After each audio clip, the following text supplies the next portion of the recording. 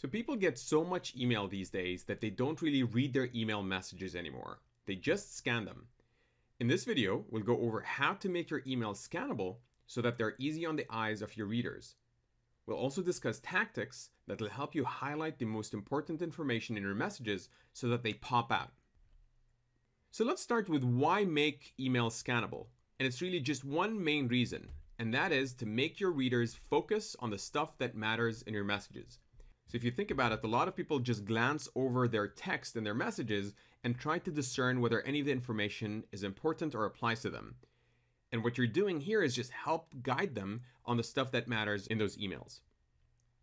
And by the way, this applies to both short and long emails, not just the long ones. And in the next few slides, we'll go over 3 tips that will help you accomplish that.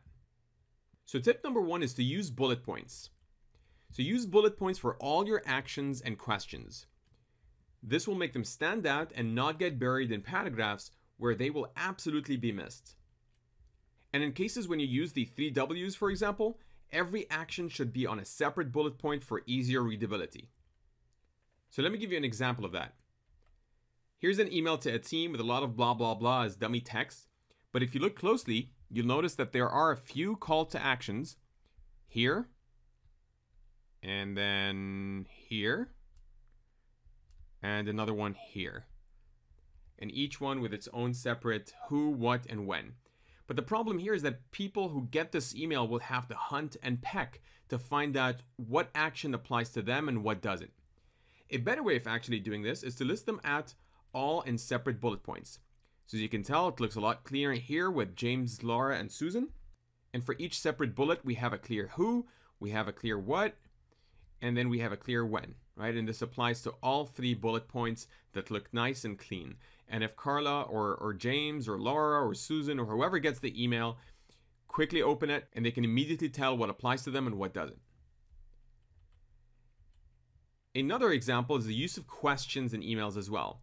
So if you can tell here, there are a few questions. There's one there, there's another one here, and there's another one there with the question marks.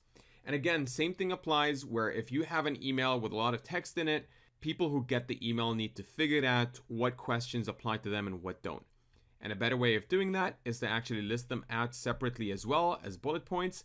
And what happens here is it also actually makes it easier for your recipients to respond back to those questions and reply in line, which is something we're going to be covering in a future tip. All right, the second tip is to use subheadings and white space. And you want to use subheadings and white space to break up your text and help your words breathe, because seeing a lot of text is very stressful on the eyes. And with subheadings, a couple of examples that we used previously are quick summary and details in the previous video, but you could also use others such as next steps, financials, actions, meeting attendees, or anything else that you think makes sense. And similarly with white space, you want to break up long paragraphs and include more frequent line spaces within your text to help, again, your words breathe a little bit. So here's an example of an email that has just a lot of text in it without a lot of white space. And just for the sake of this video, I actually reduced it, but I'm sure you've received emails that are 7 paragraphs long that just are endless in terms of the amount of words that are in them. And so this is definitely not what you want to do in your emails. And a better way of solving it is to actually break it up into separate headings. So you can see quick summary here, next steps, meeting overview, additional information. And what happens is if someone opens the email, they can immediately go to whatever that section applies to them or not. So for example, James might want to look at next steps and figure out what happens there. And if you can notice, there's a lot of white space in between the different paragraphs, which helps a lot with the breathability as well. And it's much easier on the eyes. So this is definitely what you want to do with your emails going forward. The third tip is to use highlights and or bold text. And both highlighting and bolding help make important words or phrases stand out for your team. And they both work the same way, so the choice depends on your preference, but my advice is to use them both sparingly. You definitely don't want your email looking like a neon sign. And here are some things you can use highlights or bold text for. Important dates, especially deadlines, you want those to pop out. Names of team members so that their eyes can immediately go to where you want them to go. The word action, and any other important information that you deem necessary. So here's an example of an email with some bolding and highlighting. As you can tell, again, the names of individuals, any particular dates, that way they can gravitate to that.